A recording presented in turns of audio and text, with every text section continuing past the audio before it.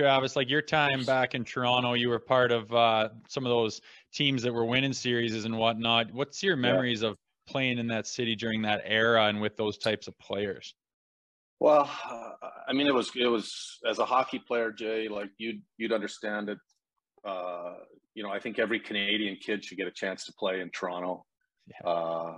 It really is special. And when you win in the playoffs there and win a series, win a game, the city's buzzing from game to game.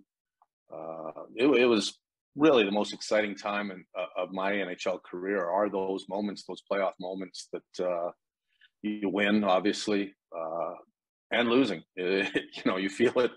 You feel it more when you're in Toronto, that's for sure. And I look back at those moments and cherish it. It's hard not to as a hockey player. I think there's one thing to win in in certain cities.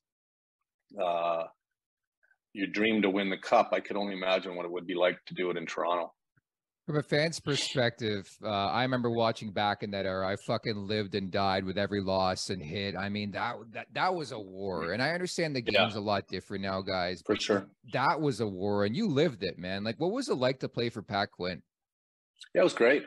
Pat was, when I talk about Pat, it was just his presence more than anything with Pat. I don't think he would proclaim to be an X's and O's guru.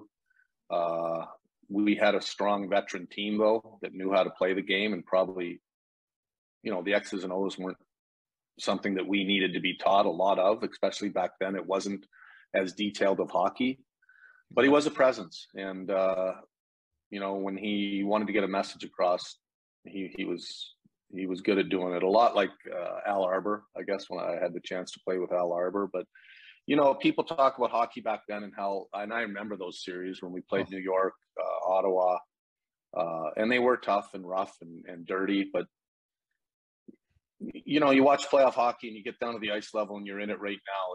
It's tough hockey, and these guys are laying it on the line. It's different, but it's not a lot different. It's hard. It's heavy. It's every little inch of the ice matters, and you've got to fight and grab for it.